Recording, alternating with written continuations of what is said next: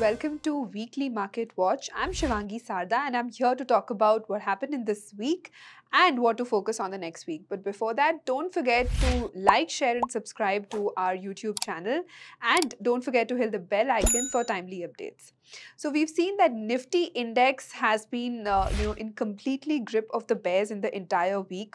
We've seen lower highs, lower lows formation in this truncated week, and after the rally of the 1,000 points of the last 3 weeks, we've seen that some correction has been witnessed this week, and the Nifty was down by around 550 points. Now, 19,600 is a crucial support, which is crucial to watch out for. It is near the 61.8% retracement level of the recent 1,000-point rally. So this level would be an important level to watch out for as a support level. On the upside, we have 19,800 as a hurdle.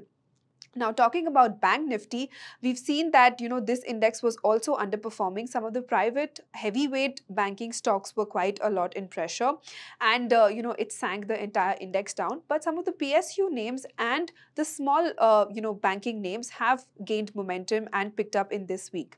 So for the next week, do watch out for the PSU banking names.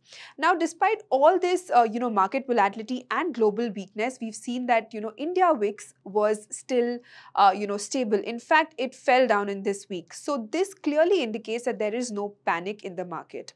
Now, of course, which sectors, we saw in this week that some of the paint sectors, some of the reality sectors were, in focus. Now, all the sectors have ended up in red this week.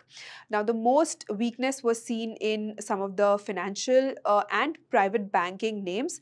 And we've seen some of this, much stable counters, which were FMCG and consumer durable counters.